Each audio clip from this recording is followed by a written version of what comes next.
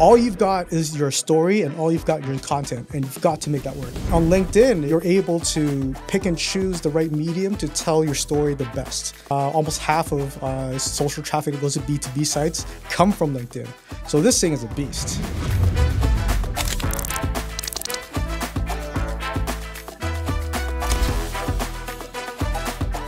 Don't neglect your social media channels. If you have a blog that's like 1,700 words, on average, that's about 7 minutes and 30 seconds to read. And on LinkedIn, the average time to spend on that platform is only 7 minutes and 38 seconds, right? Of course, they're not going to engage with that. The first lesson for everybody is any B2B brand that is not prioritizing LinkedIn as a channel is going to struggle. We now get so much more from LinkedIn as a channel than we ever got from email. My bet is that it's going to be the same for the next 30 years because everybody wants to be the next TikTok. No one wants to be the next LinkedIn.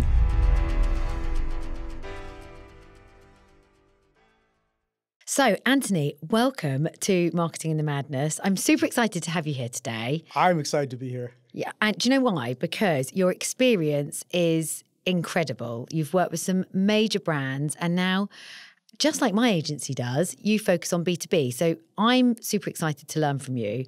And as I always do, I'm sorry, listeners, I feel like you're always hearing the same from me on this, but I want to learn a bit more about Anthony first. So tell me about you and your career and what you're doing today.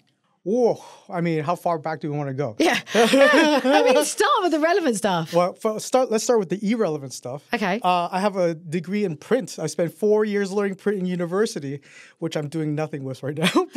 But do you know what? That is a huge part of our, I mean, I don't know how old you are, and I'm not going to be rude enough to ask Anthony, but a big part of my career when I started in the world of advertising, print obviously was, what we were doing. I was working at magazines, and then I moved to working at more graphic design agencies, and the kind of tactile, beautiful, G.F. Smith papers. Anyone who's worked in marketing for a long time will probably know them. That, it's that print and the quality of print was a huge part of what we do. And I still love the realness of print. So it's probably given you some pretty good grounding. I think what it's given me is the appreciation of the moment, of content, right? Because ultimately, it's digital now, because it feels so easily available that we pass by it all the time, right? The amount of times we pass by a post on social media that probably someone spent like 2 days writing and then 6 days, shooting, and we just go, next, right? Versus back in the day in print, at the very least, we flip the page and we go, oh, that was pretty cool, right? So I think that I did have that. The moments are still there, but I feel like in print back in the day, you had more of that moment was more lingering. Yeah. But that's what I started in print. And then I moved to the UK and saw all these jobs for SEO copywriting. I'm like, I'm not sure what that is. I'm going to give it a shot. So I ended up with a SEO copywriting job, and then went into social media when I got into charity sector. Worked for Bernardo's, worked for Save the Children, which was very rewarding. And then I moved in first to Rackspace, which is like, the B2B side of things. Then I got into Just Eat, was just a dream. And then Pret, and then just B2C stuff. So, I fell in love with social media in this, the charity side.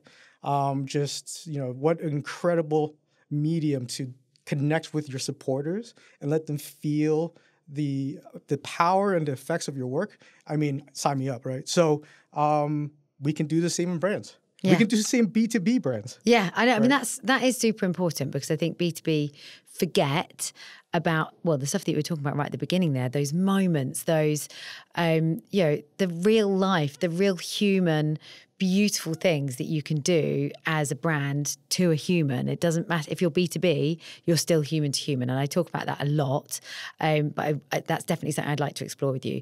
So, wow, you've had a pretty epic career from Rackspace, running SEO? No, it wasn't. SEO wasn't Rackspace. Rackspace, I was already doing social media there. Okay. So, yeah. So you went from print to SEO to social media. I mean, that's quite, I mean, obviously all marketing, but that's quite some changes. What did you learn along that journey? Like what are the kind of, transferable skills that you took from each role as well? I'll tell you what, again, it's about content. I feel like, how deep should I get into this? But I do feel like a lot of times in marketing, when we're given a budget, we don't try to solve the problem with content, or we don't try to solve the problem with creativity. We solve it with, I've got a budget. I'm going to throw at it some money, and hopefully it'll go away. But in the charity sector, what I've learned is that when you have no money, all you've got is your story, and all you've got your content, and you've got to make that work. So why, when we all have that in our brands, in our personal stories, why not bring the best out of that? And use creativity and use storytelling to make your marketing work instead of, just chucking money at it. Yeah, totally. I think that's the key, isn't it? You've got to have a strategy. You've got to know what you're trying to get your prospects or customers to do and why they care and why they need you. So I think there's a huge upfront strategic piece that sometimes people forget to map back to, or even do sometimes, which is super important. So you've had this amazing career. You've worked mainly, I guess, over the past few years in developing pretty epic social media strategies for some pretty epic brands. And now you run your own business. So tell me a little bit about that. So cliche. Started off in the pandemic. And I've always been thinking about doing my own, my own business. During the pandemic, I thought now's the time.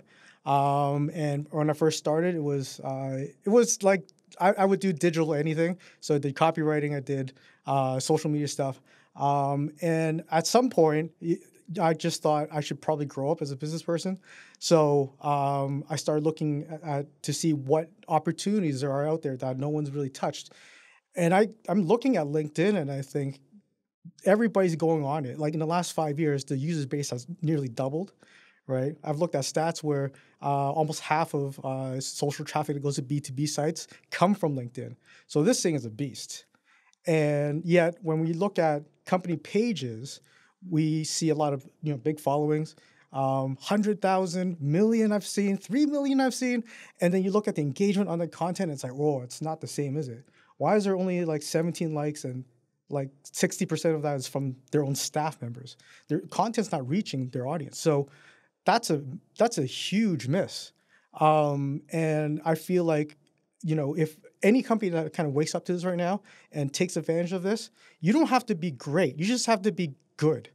And you just have to recognize the opportunity. And it's like a wide open net. You just tap the ball in, right? So first person that gets there wins. Yeah, so true though. You're right. I think there's a big opportunity in the world of digital for all of us, because that's where we all live and breathe. When I say digital, I mean social channels, specifically LinkedIn. I think the podcast I recorded live last week with Grace Andrews from the Diary of a CEO and the fantastic Andy Lambert, ex-Content Cow, now Adobe, were kind of delving into some of the stats that, in terms of like how people now search for B2B suppliers using those social media platforms, LinkedIn, something like 70% of the research is done on LinkedIn. So if you're not on LinkedIn and pushing out thought leadership and driving your influence to your prospects and helping them solve the problems that they have using social channels, to me, your business isn't going to last that long, because that's where the research is happening. You look at the stats from, and again, I've spoken about this on the podcast before, but you look at the younger generation, Gen Z, for instance, they do not use Google. They do not use to search for stuff. They use TikTok. TikTok is their search platform. We're inherently, news articles are on, X or Twitter, whatever we want to call it. So the way that we search and do our research is changing. I'm the same. All of my shopping I do on Instagram. That's where I find the brands. I don't go onto Google and search for brands. I explore and I find brands that I want to buy, usually clothes or jewelry or shoes or whatever it might be, I find them through my social channels. So think about your own behavior, because what you do probably is what other people are doing. And, not saying don't spend on, PPC anymore, but I mean, I definitely would be spending less on PPC and spending more on developing really good social media strategies. So I hope that's going to be something that we can dig more into today. Yeah. I think, first, Twitter forever. I can never call it X. I know. Twitter forever. Second, I think you're 100% right. And I think to add to that, I think what's fascinating is that LinkedIn has been around since I was doing print, right? And it's still here. And it's I don't know if it's made a comeback or it just did a glow up, but ultimately it's here, and it's more relevant than ever. And my bet is that it's going to be the same for the next 30 years, because everybody wants to be the next TikTok. Everybody wants to be the next. And before that, they wanted to be the next Instagram. And before that, they wanted to be the next Facebook. But no one wants to be the next LinkedIn. Nobody wants to go to that place and go against Microsoft money. So I think it's a platform well worth investing in. Yeah, I mean, it's changed so much. It used to just be your online CV, right? But now it's a publishing platform in its own right. It's a research platform. I find so much from a B2B perspective, researching other businesses, what they're doing, what's going on, the insights that I can get from that platform, and how it helps empower my outreach from a sales perspective as well. It wins. It totally wins in terms of everything that I need social platforms to do. So it's a very exciting space. And big LinkedIn advocate. So before we dig into LinkedIn, which I feel like we kind of should do, but there's other things I want to ask you. You have obviously done some pretty awesome work for some pretty big brands.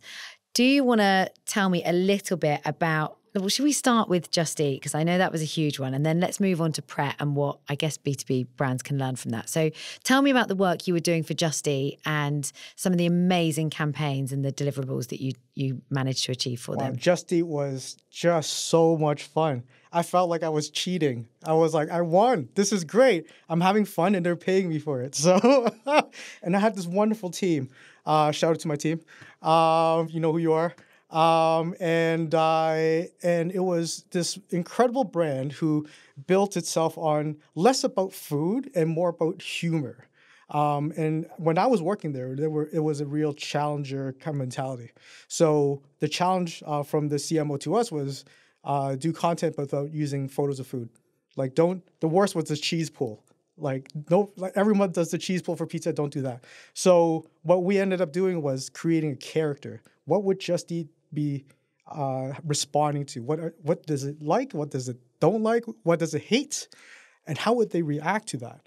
And that's the behavior that we replicated on our social media channels, particularly LinkedIn at the time. LinkedIn. Oh gosh, I got LinkedIn in the brain. Particularly Twitter at the time, when there was a lot of live events and third screen platform viewing, and we used Twitter for that. And we would go on shows, tweet out about shows like Eurovision, which we had like we had a table. We brought takeaway. There was like 6 of us in marketing, another 6 from customer service, and we're live tweeting the event. It was so much fun. And from there, I feel like what I've learned from Just Eat was the importance of having a character behind your brand, because you can say all these things about your values and all this stuff, but if it's not proven in action or if it's not proven in your content, then it doesn't exist. It's just words, right? So that was a big lesson for me. Then I moved on to Pret, which was a very different lesson and a very different brand. Because when I was at Just Eat, it was about this brand and its behavior and how it would react to real life events. And in Pret, they were like, no, we don't want any of that. I was like, what? Why did you hire me? And at Pret, it was about their own story, because they have such a rich story to tell. And they're built on values. Right, they're built. They have a charity arm that was organically grown, and everything they do has a purpose behind it, and so that was far more important and valuable to tell than like let's hijack Talk Like a Pirate Day. That was not important. More importantly, talk about the ingredients on the sandwiches, talk about where we find ingredients.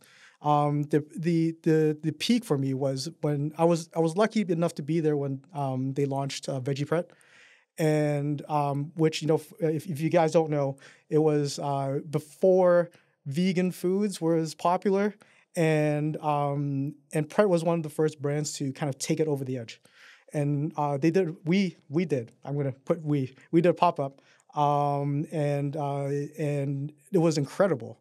There was, no advertising, classic advertising. And there was social media, there was PR, there was word of mouth. The CEO did blogs. So that was the main kind of communication between the brand and customers about the evolution of getting to this point.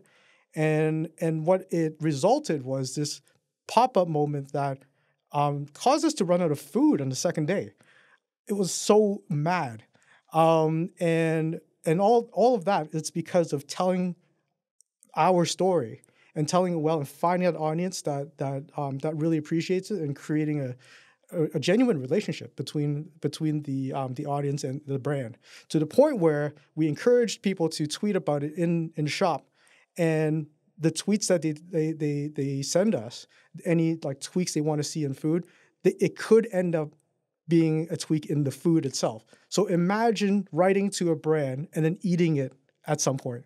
That's the relationship we were building. That was really cool. Wow. I mean, it's not just user-generated content, that's user-generated product. And what better, when there is no better way to run a business, like understanding that you're, developing something that your audience want, in this case, being ahead of the game with vegan, vegetarianism, and, a huge, not just trend, but societal, cultural change that we know the whole world needs to sit behind. I'm not fully veggie, but I'm pescatarian. So, I totally sit behind all of that, and I understand, the changes that things like that can make, and it's really important to me. So, you're also dying? You're also dialing into, you're also dialing into things that people feel really emotional and care about, and giving them the ability to get involved in creating a business and a company. So it's not even, it is marketing, but it's not even just marketing. This is kind of, your customers helping develop your business, which I think if more brands can do that and really, make people feel like they're important, that they have a voice, and that you're listening to them and making changes to your business that, are going to help them achieve what they want to achieve, or, do something that's important to them. Whatever type of business you are, there's a huge amount you can learn from that. Yeah, I mean, how many times have we sat around a table, or companies have sat around a table, a board meeting, and said, "Oh, we need to give, make the people feel like they're a part of the brand, or give them ownership." Literally give them ownership. I think that it's, when we give that concept lip service, it's never going to go anywhere.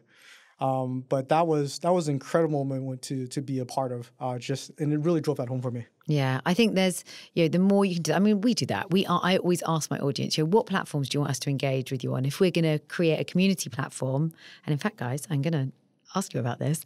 If we were going to create a community platform, where should we create it? Should it live on LinkedIn? Should it live on, a community platform like Guild? Should it be on WhatsApp? Should it be on Slack? I want to be in the place where my audience, find it easier to connect with me and can get the information that they want. So, we ask our listeners and, our podcast guests and the people that attend our events what they want, so that we can show up in the right place at the right time in a way that's convenient for them. And I think sometimes businesses, brands, whatever you want to say, forget to do that. Business leaders, and they have this idea and they think it's a great one, but they haven't actually spoken to their audience or made their audience feel involved. And if you can do that, if you can make that flip change, you will reap huge rewards. Absolutely. And, speaking about online kind of platforms to build community, I was just at an event where they, and the organizer actually did a post on LinkedIn saying that the community that was very involved on Twitter, they're seeing more on LinkedIn now. And I think that's fascinating that, when, just the SEO community who's so heavily involved in Twitter is now moving into LinkedIn. So, if they're moving, what's going on, right? Yeah. So just like me, you are a big LinkedIn fan, right? We've talked about this a lot. I wasn't before. You weren't? If you talked to me like 3 years ago, 4 years ago, it was practically my personality to go, oh, who uses LinkedIn anyways, right? It's just like, I just didn't get it. And then I started creating content, and I started kind of attracting more like-minded people. And then all of a sudden that kind of like, I think what happens is when you first get on LinkedIn, you don't actually follow people you want to follow. And so you end up with these like kind of, viral posts that sometimes a little toxic, sometimes a little bit like hustle culture. And you're like, this is not for me. But once you start building your own network of people you actually want to interact with, your feed starts changing. And it becomes not only nourishing, but also these relationships you can build are so incredible. So that's changed it for me, is that kind of gradual change from, not having people that are active and people I want to follow. And then all of a sudden I'm seeing more and more of what I appreciate. And I'm learning from the platform just by showing up. I also see people kind of showing up when they're like, oh, out of office. And then I know they're liking my content. So are they using it as an entertainment platform? It's like, I'm kind of out of work, but also this is my break. This is my way of taking a break. So that's interesting to see. But yeah, it's changed. It's kind of like the platform the social platform that you don't use when you go on holiday, but now you do. Yeah. I mean, I do. I mean, I just don't ever turn off from work. But, I would find it really hard not to post and not to engage and visit LinkedIn while I'm on holiday. In the same way that I go on Instagram, I go on LinkedIn now because work is a huge part of my life. I mean, I run my own business. I feel that I need to show up on the platforms in order to, keep business alive, but also to keep my mind alive because I actually enjoy consuming the content. I enjoy driving engagement and learning from my audience and learning from the people that I follow. So I think it is, you have to consistently keep an eye on the platforms. They're changing all the time. I think LinkedIn have literally launched this week, maybe brand partnerships, which is again, something, new that's come out. Instagram also this week have launched broadcast channels. I don't know when this is coming out, so apologies, guys, if this is a few weeks later. But as it stands today, which is the 20th of September, that's where we are. Their platforms are constantly releasing new things, and the platforms want you to engage with. Well, if they see you engage with the new things they're launching, they're more likely to like you and prioritize your content and give it the air, space, and time that you want to have for your own content. So it's definitely worth engaging with the new things that the platforms are using, because then your content and your profile will get highlighted a lot more by the platform itself. So I think it's super important to keep an eye on trends. But are there any specific things? Let's really talk tactically here, Anthony. Are there any specific things that you're seeing happening on LinkedIn? I guess that you've learned from your career, but you're implementing at the moment for your clients that are working really, really hard. I think the first lesson for everybody is to understand that they probably have a lot of great content already, right? A lot of brands I work with aren't actually short on content. They're not short in knowledge. They're short on the ability to kind of take that long form knowledge and content and break it down into something that's enjoyable to consume in short form. So then, the example I give is sometimes, if you have a blog that's like 1,700 words, on average, that's about 7 minutes and 30 seconds to read. And on LinkedIn, the average time to spend on that platform is only 7 minutes and 38 seconds, right? So like you're asking them to read a blog that takes all the time that they are willing to spend on the platform. Of course, they're gonna engage with that. So take your long form content, break it down into a way that's digestible and enjoyable to consume, so that they will actually do it. Because don't expect your audience to kind of get everything that you want them to get in that blog post in one shot. They don't have the time. That's not the name of the game on LinkedIn. But break it up so that they see little bits every single time they show up on the platform. And if they're engaged with the whole thing, they've read the whole thing, right? So I can't remember what the original question was. No, that's good. But so shattering content, I think that's super important. What are your views on, so this is very front of mind for me, because for one of our amazing clients, we've, in fact, I've just gone through it with our head of strategy, been working on a proposal to do a white paper, and we really want to push them to create a lot more content off the white paper, which of course they're going to need to have budget to do, but we're going to be profiling some pretty heavy lifting people in the world of e-commerce, some amazing thought leaders in that space around the kind of psychologies of marketing and the psychology of e-com in specific. But we think, as much as it's great to have an awesome white paper, which, again, might be 5,000 words, it's going to take a bit of time for people to digest it, although we're going to make it really beautiful and infographic-led. We really want to do some, little vox pops and lots of content that we can shatter out of that. So, because I think that often will get more attention than, than the white paper itself. Same with this podcast. We get so much more reach. No offense to those of you listening on Spotify, and please, or Apple Podcasts, or wherever you like to listen or watch on YouTube. But we don't get thousands and hundreds of thousands of listens on Spotify and Apple Podcasts and watches on YouTube. What we do get is hundreds of thousands of engagements and watches of our social posts. Yep. If I didn't do the social posts, I would have a much smaller engaged audience than I do by developing the social posts. So what's your view on those kind of bigger PCO? You've talked about blogs and articles, but what do you think the value in today's world of that longer form content like white papers is? I think it's still relevant, because I think it's almost like writing an essay, isn't it? It's like, what are my thoughts? What's my perspective on this subject that I'm trying to have some influence over? And if you're not writing in long form, sometimes you don't actually know your full argument, right? So classic essay, isn't it? It's like, you do your intros and it's 3 points of like 3 argument points, and you wrap up at the end. That's kind of like a white paper in a way, right? But then the hard part is to actually break those up into individual stories, because each of those 3 argument points actually, it's its own story. And within that, it's little short stories that you can tell on social media to bring people into the long form. So I think that there's still a lot of relevancy. I think that there's still run those campaigns about gatekeep it and get that data, which is very important for our marketing. But also at the same time, don't neglect your social media channels. Don't neglect it by simply accidentally hiding it all in long form content just because your KPIs are downloads or your KPIs are leads. And I think that's probably one of the reasons why companies don't use LinkedIn that much, is because our kind of measurement system's a bit behind. We're always trying to go for, marketing teams are measured against like leads and downloads. Great. But also that's not how LinkedIn is going to win. And those stats completely go against the strengths of LinkedIn. So I think we need to shift that focus so that we're able to let our social media teams breathe and let them do the best work.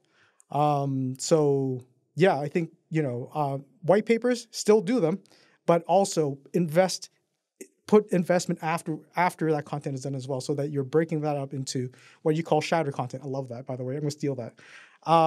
And really have those moments in social media.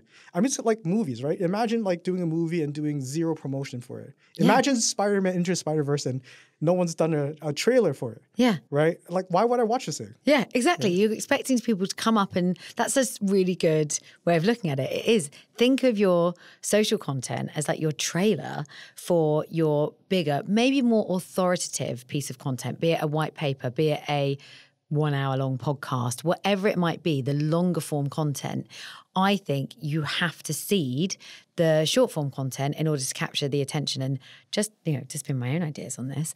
And Anthony, I definitely want to hear yours as well. The kind of things that you can do that we see great success with are, some, slide share on LinkedIn. These work really, really well because every single click as you're kind of swiping through is an interaction. Every single interaction, LinkedIn prioritizes your content because you're getting more interactions on your content. So a slide share, picking out 5 things or 10 things, maybe, the more the better. I think you can do up to 12, maybe even more nowadays. But you can put a, slide share together, which has got the key salient points. Want to learn more? go and delve into the white paper. Here's the download link. Or a little video snippet of one of the contributors talking about what they're talking about in more detail in the article. Create that as a little video. Or develop a little quote or a testimonial. Want to know how such and such achieved da-da-da-da-da. Go and read it. So there's lots of different types of content that you can create. For me, I would say those slide shares sometimes even perform or outperform video content, but video and slide shares would 100% be my kind of go-to, because that's going to drive the leads and the opportunities to, you can't just create a white paper and hope people are going to come and find it, right? Agreed. I think that it also depends on the story. I think that's why I love LinkedIn so much. I call it the last great social media platform, because we're not cornered into like Instagram was like, when it started especially, you've got to do one by one images. And it's like, but what if I don't want to do that, right? And then now TikTok, it's like, you've got to do this like, long video. And it's like, what if I don't want to dance? So on LinkedIn, it's you're able to pick and choose the right medium to tell your story the best. And I think that's great. And so to your point, carousels are great, or the slide shares are great, videos are great, but sometimes you can even do a single image. If that image is powerful enough to drive home the concept of the story of your caption, you can do that as well. So it very much depends on your story. But I do agree that those are my two kind of go to, like, I will try those two first, like anything else. But you can do so much, like you say, there's so many different content types available on LinkedIn, which does, sorry, we're going a bit LinkedIn crazy today, but it does give the platform real differentiation, I think, across all the social platforms. And, yes, it will work for B2B, maybe slightly better than B2C. But again, just because you're a business trying to talk to a consumer doesn't mean that you shouldn't be present on LinkedIn, because the likelihood is that all your consumers are probably going to be on LinkedIn as well as TikTok and Instagram and X, Twitter, wherever else they might be. So, that you can do polls, you can contribute to articles, you contribute to articles that LinkedIn have created, and then they give you a contributor badge,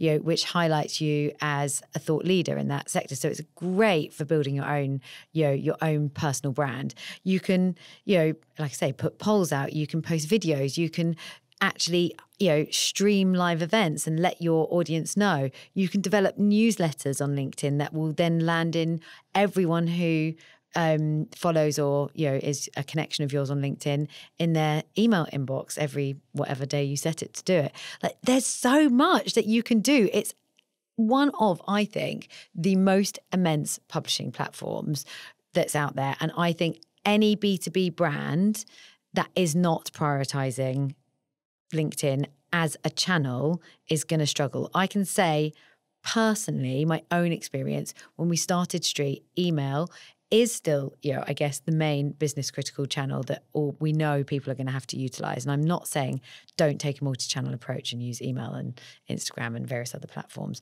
But we now get so much more from LinkedIn as a channel than we ever got from email.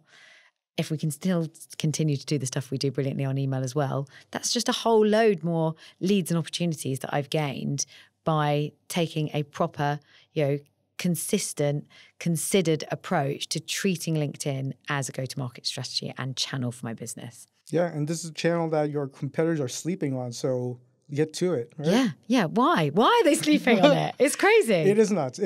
But I think there's a stigma that carried, again, this thing's been around for 20, 30 years. That stigma is hard to shake. When something used to be uncool, and all of a sudden they're cool, you're like, are you sure? And I think that it takes a personal experience to change your perspective on LinkedIn. It takes you kind of loving LinkedIn before you go, well, hold on a second. If this is working for me, what about the company I work for, right? What about the clients I work with? And until you get your own aha moment, I think it's just stats on paper, right? And it's hard to connect with that. So I don't know, connect with me and Katie, see how your feed improves. Yeah, definitely. I think that's the thing is you've just got to get started. But how do you get started? So that's a question that I'm going to put to you next, Anthony, is if you've dabbled in this, but you've not really got started, what what should people do? What are the first, apart from obviously talk to someone like us, but apart from that, what would be the first steps that they should or could take to developing a strategy for LinkedIn? Ooh, loaded question. So I think there's two parts to this.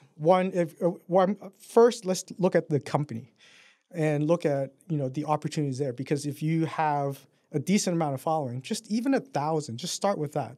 Imagine talking to 1,000 people. Would you give up on an opportunity? Probably not, right? So let's get to it. And I think that a lot of people worry about what they put on LinkedIn, if it's going to be cringy or if it's good enough, or what do I put out there?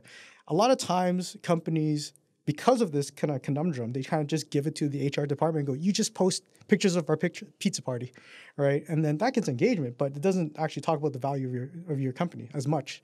So I think the first thing I think I can think of is look at your long form content. All the white papers you've got, SEO content is great. If your content is performing well in SEO, that means that has value. So start with those pieces of content and break that down into small pieces of content for LinkedIn, right? Do research on how to properly tell these stories, right? Don't just chuck a link onto your blog. That's not going to work. No one's gonna read that thing just because you said you wrote it. So I think that's the first thing that companies as a company can do is look at their long form content and go, what has been giving value and how can we give that same value on LinkedIn? Great, easy hack because you've already got a gold mine of content that you're ready to get into.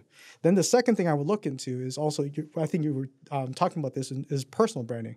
You look at the different people that work for your company. It's like, whoa, all of these people can become influencers for my brand, right? How do I encourage these people to share about their experiences working here? What are the values I want my staff to amplify about our company? And maybe we do a talk about that. Get the company involved and let them know what the story is behind your brand so that they are understanding what stories they should be sharing. And I think that's going to be helpful as well to expand your reach as a brand.